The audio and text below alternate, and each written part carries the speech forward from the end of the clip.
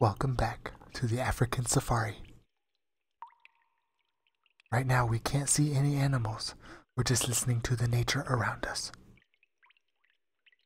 Isn't it amazing?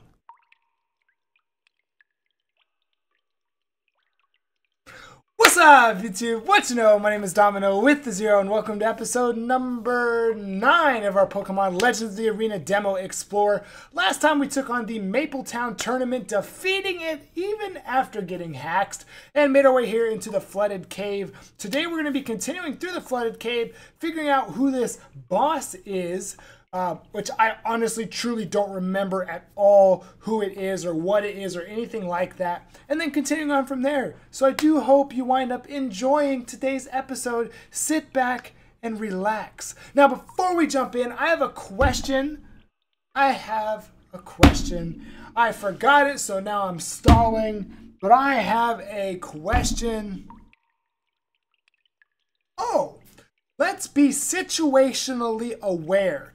I want to know, out of all of the Pokemon games, out of all of them, there are so many of them, what is your favorite cave that you've been through? Think about it. Think about it. Think about it. There's been some amazing caves. I mean, let's just name a few. You have Mount Moon, you have Rock Tunnel, you have Seafoam Islands, you have Dark Cave, you have Mount Mortar, you have Mount Silver, you have Diglett's Tunnel, you have, hold on, I gotta go to another region real quick. Dewford Cave, Bird and Turf Tunnel.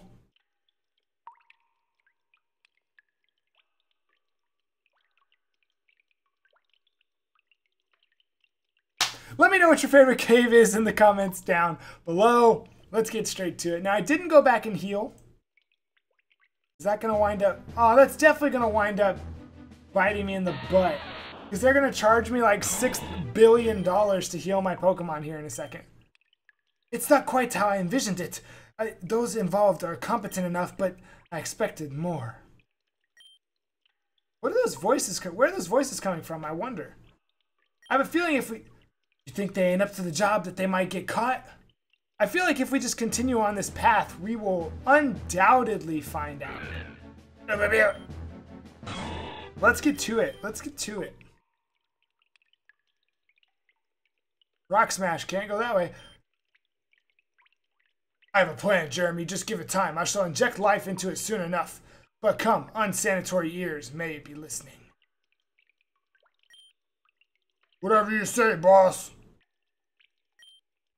Who the heck were they? Cool. I just love when it... Oh, I hate you. I told you. I told you it was going to do this, man. 3,000.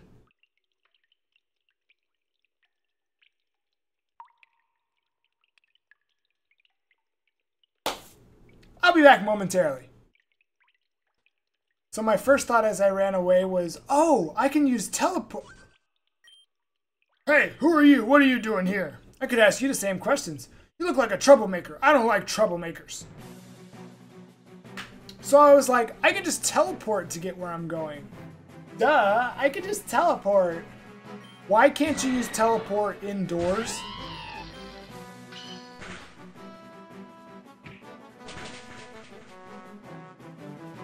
I don't know. I wish I knew. Don't kill me. Also gave Liger some battles.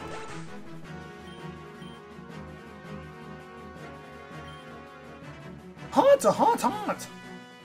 Haunter.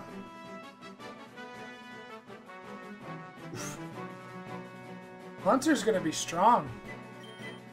I'm gonna go Mozilla because I really kind of neglected Mozilla because it's... Oh! Mozilla's not confused. Mozilla, go!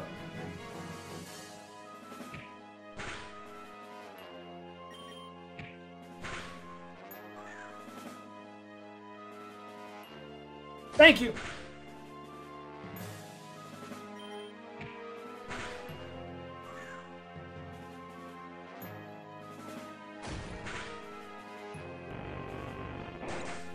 ya! Good job, Mozilla. Crud. Uh-oh, I better go find the boss. Just stay out of our way, you hear? Nah, I don't hear. Can you enunciate the next time you speak? You hear. Do you understand the words that are coming out of my mouth? To which I will respond and say, man, no one understands the words that are coming out of your mouth. Let me know if you get that reference. If you don't get that reference, you're too young.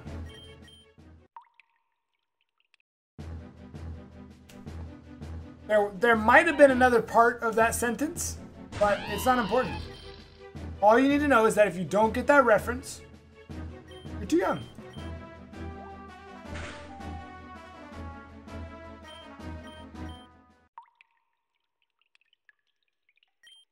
Hey! Hey! Oh, sorry. I had my iPod on. Okay, did you know that Legends of the Arena is based off of 2003? Because this boy still has an iPod. iPods haven't been a thing since 2008-ish, once people realized that iPhones were the way to go. Anyway, sorry. Really? Oh, geez, that must be my supervisor. I bet he's mad. Sorry, boss, I should have reported in or something. Yes, you should have. Honestly, listening to your iPod. So, can we come through here now? I suppose, but just your group. This cave is still closed, so I don't want anyone else in here. What about those two guys who were in here earlier? What two guys? Were they members of the construction crew? No, at least I don't think they were. One wore a suit. The other one battled me when I ran into him. Really? Why would he do that? I don't know. I didn't really stop him. He had a Golbat, a Haunter. Wait. Did you just say a Haunter? Yeah? Domino, are you sure? I mean, you're absolutely certain of this. Oh, no. It was a Tropius. I'm sorry. My fault. Oh dear, this is bad news. Very bad news indeed. I feel like I should have done Yusin's voice for this guy. Am I missing out on something here? I don't see what the problem is. What do you mean? You know Haunter's a ghost-type Pokemon, right? Yeah? So? Huh! Oh man, we're gonna be here for a while. Domino, ghost types are illegal and have been for many years. Doesn't matter what type you are. Everyone is created equally. Unless you're ice. And then you suck. This is the first I've heard of it. Really? Oh, I can't be bothered to explain, so just watch this cutscene. International Pokemon Championships have been a tradition for almost 30 years. In its lifetime, thousands of competitors have come and gone. Some accomplish victory and reap its benefits. Some go home empty-handed. Yet 5 years ago, we saw a competitor like no other. His name was Bryce. A cocky young soul, he traveled from a distant land in order to compete. His skill was remarkable for one of his age. The talent he demonstrated matched and surpassed that of trained professionals. He rose up the ranks with ease, sweeping on his way. Before I press A, look at who is on the left side or right side of the screen. That is Volkner. We just saw you like a couple weeks ago. Yet the day of the finals came and tragedy struck. He was defeated at the hands of the legendary Dragon Master Amon. I feel like Amon is such a standard dragon person name. Moving on. The entire nation saw his fall from grace. And when Bryson fell, he fell hard.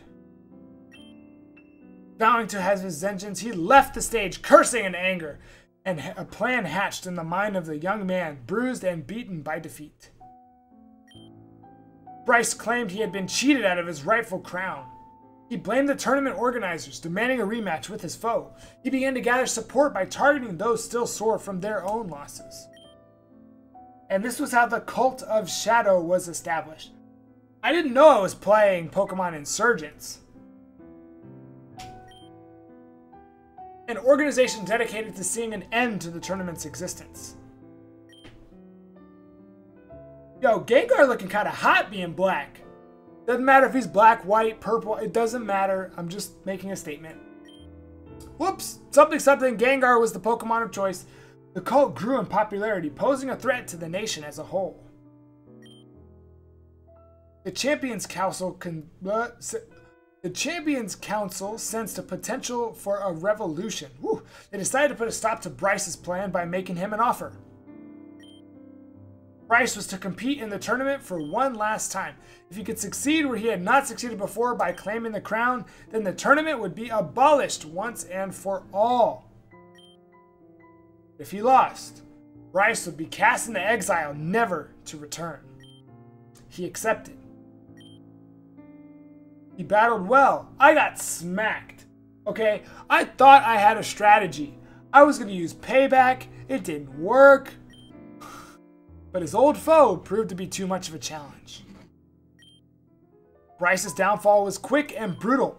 He left aboard a ship destined elsewhere, never to be seen again. The Cult of Shadow largely disbanded at his leaving. However, to ensure events did not repeat themselves, the Council set a law that all Pokemon of the Ghost variety are no longer legal for possession. All trainers in possession of these creatures must relinquish them, or else face immediate prosecution. And to this day, no Ghost-type Pokemon has been seen in 5 years. Ever since Bryce's defeat at the hands of Dragon Master Amen.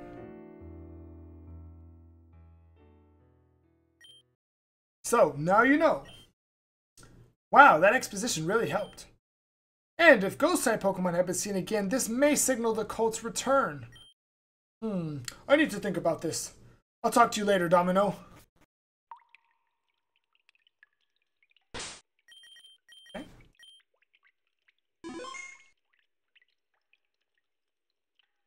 So, Cult of Shadow used a Gengar as their mascot, as their Pokemon of choice. And because of that, all Ghost Pokemon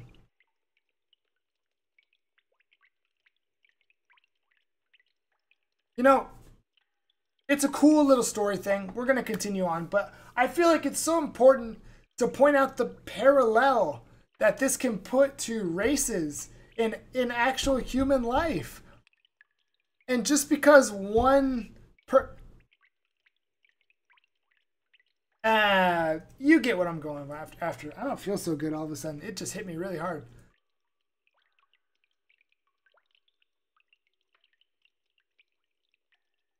Woo! Excuse me. It's not that I don't feel good. It's just like, I don't know. It's weird. Anyway, we should be good to go. I imagine we're... Ooh. I clicked on it and a Pokemon appeared. No. You get the idea of what I'm saying. You get the idea of what I'm saying. It's just like... It's Pokemon, so I mean, it's not like the same, but... Just because one person or even a group of people do something doesn't mean that that entire thing as a whole is bad. You get what I'm saying? I'm gonna stop. I should go back to dancing. Okay. Let's get out of this cave.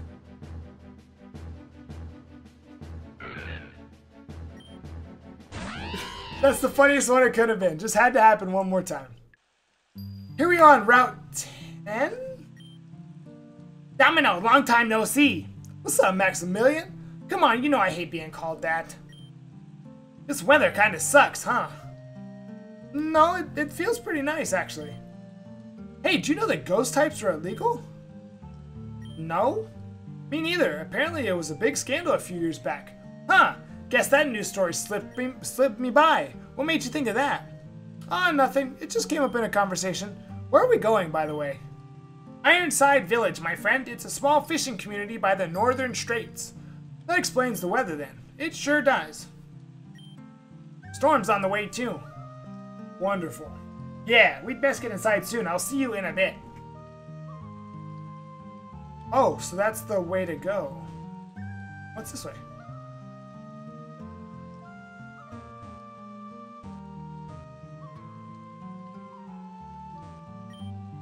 I feel like this is...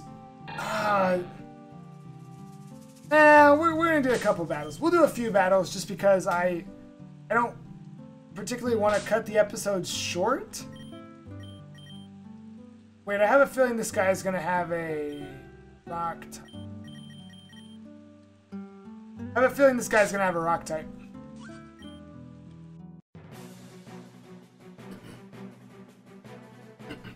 So it looks like water is gonna be the next focus, which is cool. I guess that's cool. Water's gonna be the next focus. But now we're starting to get into some story.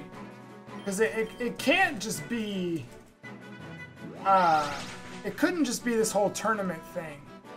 There had to be... You know what I'm saying? There had to be something else with the story of this game. And now we're starting to see it a little bit.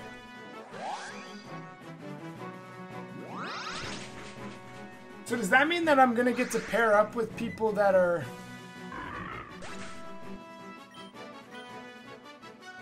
So does that mean that there's like a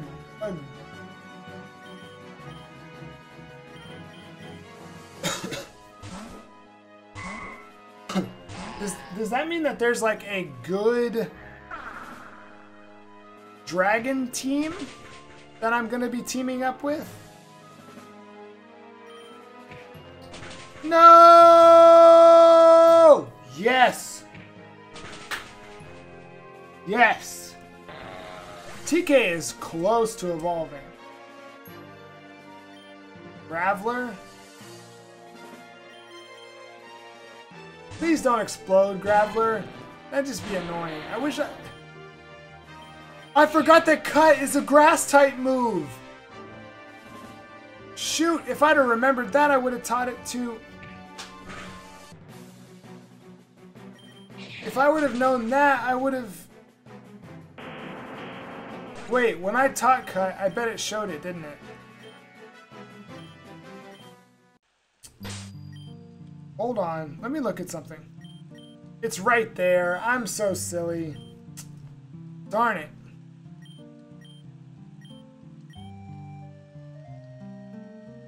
It's a 70 physical attack. Should I get rid of Leech Seed? Or Mega Drain? I can get rid of Mega Drain. That's fine.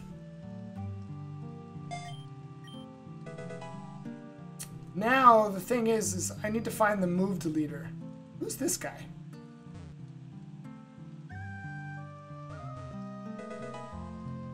Tane's Rain Dance. You don't say. Alright, let me switch. Let's go to Cass. I need to get Cass to level 28.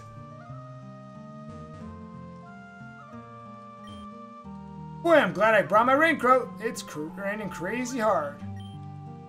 My ground types hate the rain. Well, you know what else? My flying types hate your ground types.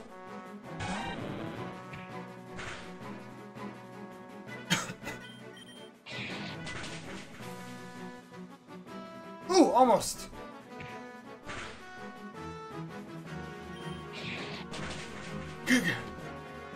Hold on. I need to look at something. Right now. I need to look at Crocona's level up set.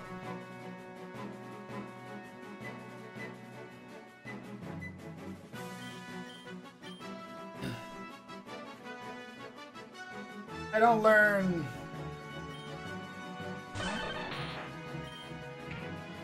I don't learn any water moves.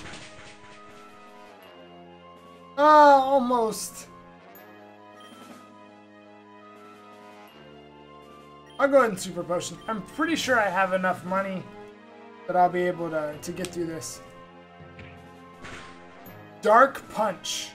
He just used a move called Dark Punch.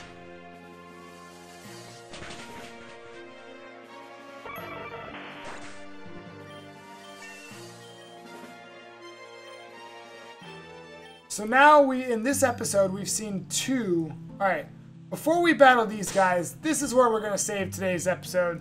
We're gonna save right there. Today, we made it through the rest of the flooded cave. We got introduced to two new bad guys, learned about the Clan of Shadows, the Cult of Shadows. And we talked a little bit about how everyone is equal, regardless of what they look like.